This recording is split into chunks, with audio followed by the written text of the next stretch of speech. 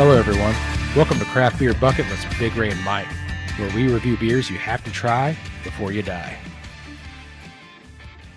Well, hello there, you rock star of a person. I know you're a rock star. You're listening to Craft Beer Bucket List. You are like next level cool, and it just makes Mike and I that much cooler having you listening to us right now. I mean, we're already pretty cool, but you just took us to the next level. Thank you for that. You are totally killing it. So anyway, Mike and I are about to kill it with another bonus shorty.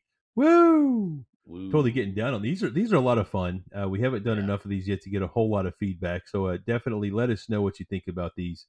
Leave us that 5-star review on Apple Podcasts. If you haven't already, drop a review there. Send us a DM on Facebook, Instagram, or Twitter and let us know what you think. But in the meantime, Mike and I each have a beer that we're going to review. And before we do that, I really think we should just dive in, Mike. Well, first of all, our sticker sponsor is Martin House Brewing out of Fort Worth. Oh, thank you for that.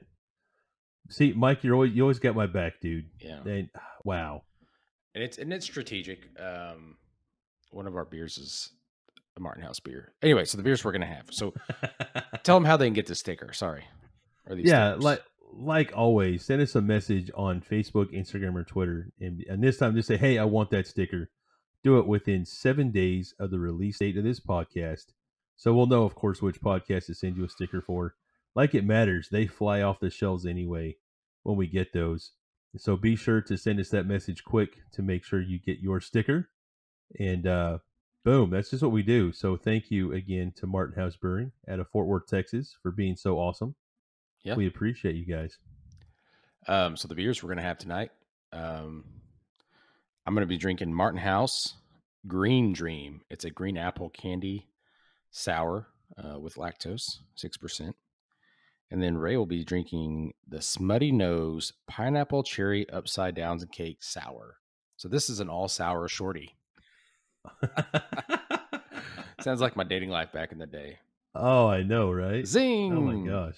Yeah. So, you're going to have the beer from Smuttynose. They're out of Hampton, New Hampshire. The Pineapple Cherry Upside Down Cake Sour. It's at 4.9%. Why don't you crack that beer open, sir? Man, I'm so ready, dude. Here we go. Do it.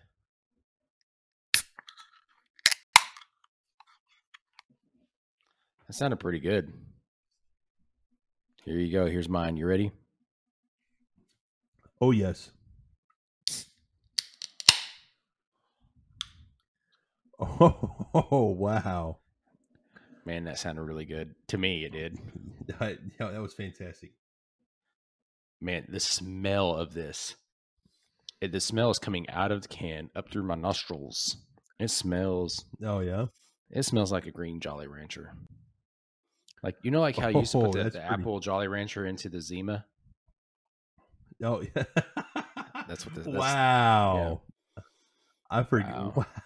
That's so old school there, dude. I forgot all about that. All right, here we go. Yeah, here we go. I got to know if that's what it tastes like. I know you literally just took a drink, but I'm ready for your first thoughts here. My first thoughts are it's really darn good. It does taste like a sour Jolly Rancher candy. Like it's obviously like a sour version of that, right? But it's got the sweetness, and this is not what I expect. I mean, like I expected something from Martin House to be pretty good, right? But this tastes great so far. What about you over there? So it's obvious to me that I'm drinking a sour beer. Yeah. What I'm really working to get is I want to be able to distinguish pineapple and cherry. And I'm getting fruited sour here. I'm not able to pick out just yet either of those flavors or upside down cake, which is kind of hard to nail down because there's so many varieties of those. You know what I mean? And really, it's just a cake made in like a bundt tin or something like that. Just put the fruit on the top, flip it upside down, and well, it's all in how you bake it, right? It could be any kind of cake. You're the foodie. I'm gonna go with you on this. Yeah. So you know what I'm talking about. You take the bundt cake, and in the bottom of it, you put like your pineapples and your cherries, and you put your cake batter on top. Yeah. And when you pull out of the oven, you just flip it over, right? And then what's on the bottom is now on the top. So I used to love going to my grandma's house back in the 80s and 90s. You know, she loved to make upside down cakes, and I loved to eat them. Right. So this is kind of reminiscent of that, if you will, beyond just the sour, but I'm not able to pick out yet any individual flavors. So I'm still working to draw those Yeah. out, man, letting it roll around my palate a bit. It's a good beer. It's yummy. But if it's on the can, and we talk about this so much, I want to taste what it says it's going to taste like on the can. Sure. So this, from the moment I cracked it open, again, I'm having the Green Dream by Martin House out of Fort Worth. From the moment I cracked it open, you could smell almost like the apple Jolly Rancher coming through, and the taste followed that quite a bit. So it is very tart, but it still has that sweetness and the apple Jolly Rancher type flavor to it. I don't know if you know how you dip the apple slices in the caramel. Oh Have you yeah, done that with like the Granny Smith, the oh Granny Smith apples? yeah, So it's get kind of like that. like a little bit like that. Like you get the sour and the sweet at the same time. Um, it's got basically a medium body, medium carbonation. This beer is really good. Um, I like the can art too. So it's got like what I would call the. I mean, what is that guy? Is that the Swamp Thing? I'm showing Ray my can on video here. It looks like What? Swamp Thing to me, Yeah, like back whatever like the that. 1950s, horror Yeah, movie type yeah. Swamp Thing. So it's got that going on, and then it's got the generally like green and greenish yellow themes to it. So it's a pretty cool looking can as well.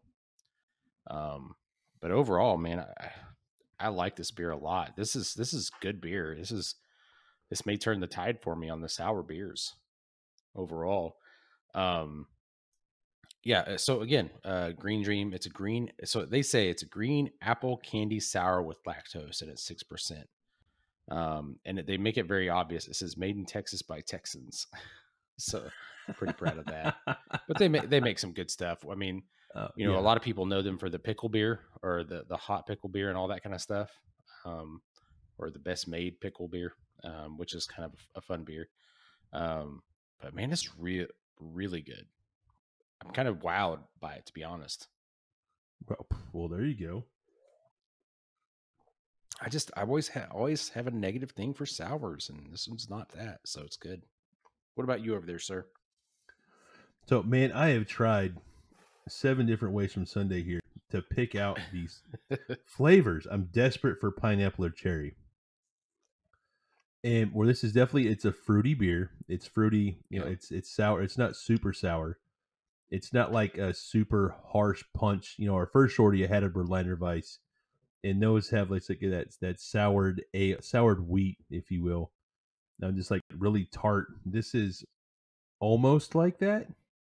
Just dialed down a little bit. But what I'm finding is, we're recording this in late November, so sours are typically a summer beer for me. Yeah. But this I feel is a sour that could be year round, and and this is going to sound bad, but I mean it in a good way because this is so bland in the flavors that I could pick out of it. Aw. Right? It works for it, and it's to the benefit, in my opinion, because it doesn't taste like specifically a pineapple cherry upside down cake. It just tastes like a yummy sour beer. So Hmm. that to me works for a year round. And now this is, it's even right on the can. It says limited release sour. I think they should make this a year round sour because Yeah. I think this could work year round because it doesn't have those specific flavors that you would tie to a season. So Huh. maybe something for them to consider. Maybe they could be like, Big Ray, you don't know what you're talking about. Shut up. But this is what my taste bros feel like. This is my emotions coming out to you guys as they are. And that's just where I'm at. Hmm. I know that'll work. That's right. It will work, Um. Mike. I'm really Yeah. starting to feel it. Well, you said we're talked about recording this. We're recording it a couple of days before Thanksgiving here in 2021. Um. And I think that's I don't know like for mine I think it's a perfect time to drink this beer. So I think it's fine. Yeah. Um. So I'm going to rate my beer and give you my song pairing. I think we need to get to that point and wrap this up, right? Because this is the shorty sour and shorty. That's right. Yeah. All right. So anyhow, a lot of jokes there. I had the Martin House Brewing's Green Dream, the 6% ABV. I'm going to give this a 9 out of 10 for their sour. Whoa. Yeah, only because it's really it's making me rethink the whole sour thing. It's really good, Ray. So if you get a chance, folks, to grab this, I would definitely recommend it. Right. So 9 out of 10. I'm going to pair it, or my song pairing is actually going to be, I'm going to go old school again with that, because my last couple times I've had a song pairing across our episodes, I've been going old school and old school and old school. I'm going to do it again here. I'm going to go with the Everly Brothers. All I Have to Do Is Dream, which came out in the late 50s. So I'm going to go with Everly Brothers. All I Have to Do Is Dream. Sir, what about you? What's your rating and your pairing there? So I'm going to give this only a 7 out of 10. Whereas delicious, and I would totally drink this one again. I would go back to this beer. But the clincher for me is, and I'm harping on this, I know, but I can't get over the fact that the pineapple or cherry doesn't ring true to me anywhere. So it's delicious. It's totally crushable. It's low ABV, so you can have a few of these, and it's okay. I think it comes in at 4.6 or 4.7. So either way, below 5%. And maybe I'm wrong. Is it 9? I think it's 4.9. 4.9. So either way, under 5% ABV, Mike. Right. So still crushable in my opinion. And thanks for double checking me on that. You're all right. But Smuttynose Brewing, I think you all got something here. Just relabel the can. That would be my advice. So I'm going to go also with an old school song, Mike. Yeah, let's hear it. I think it's by the Birds, and it's called Turn, Turn, Turn. Oh, yeah. How does that go? I'm not singing it. Won't do it. Oh, come on. I'm not going to embarrass myself or force the listeners to turn the volume down immediately. I sing on the podcast all the time. You do, and God love you for it. I do on occasion, but I try to avoid that. But I don't know why that song popped in my head, but it did. And I think it's just because I said this is a sour for year round, and that song is like, it's just this, for every season, turn, turn, turn, whatever. And it's like, you know what? This is a sour for all seasons, man. Sure. So I'm on board with that at least. Yeah. Well, to summarize for us here today, Ray had the pineapple cherry upside down cake sour from Smuttynose out of Hampton, New Hampshire. It's at 4.9% ABV, sir. Ray paired it with the Birds Turn, Turn, Turn and gave it a 7 out of 10. I had the Green Dream from Martin House Brewing in Fort Worth, Texas. It says at 6% ABV. I paired it with the Everly Brothers. All I Have to Do Is Dream, the oldies from the late 1950s. And I gave it a 9 out of 10. So those are two more beers on our craft beer bucket list. Two more beers you have to try before you die. And Ray, it's a solid lineup. Absolutely right, it is, man. Right? Solid lineup. So cool. Well, thank you for helping me. Thank you for doing this shorty with me. Good Lord. All right. Go ahead. I'll let you take us out. All right. So, Mike, you're welcome. I'll just say that. So I love doing these. And this is actually a lot of fun, dude. The little shorties here. It's just like, woo, get up and go. But to the listeners, thank you for tuning in. Hopefully this is as much fun for you as it is for Mike and I. I hope it's so much fun that you go directly right now to Apple Podcasts, if that's where you're listening, and give us that 5-star rating. Leave us a review. We love those. We're working towards getting 50 reviews right now. So help us get there. We would love you for that. Also, while you're at it, hit us up on social media. Find the breweries that we talked about today on social media. Look at our sticker sponsor on social media. Show them some love. We're all about supporting local on Craft Beer Bucket List. We are also about that life of not drinking and driving, drinking responsibly, and doing the right thing. So we love all those things, and we love you guys. Thank you so much for checking out another awesome episode of Craft Beer Bucket List, and we'll talk to y'all soon. Adios.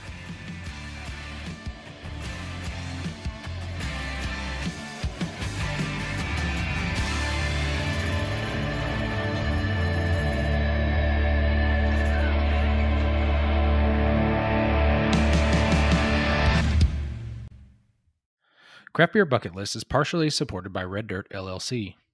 Red Dirt is a parks, recreation, and tourism services agency with the goal to provide the tools, information, and leadership to help guide, plan, and market your organization or business. Red Dirt provides media management, photography and videography, research and analysis, and overall management for excursions and experiences for your agency. Visit reddirt.us.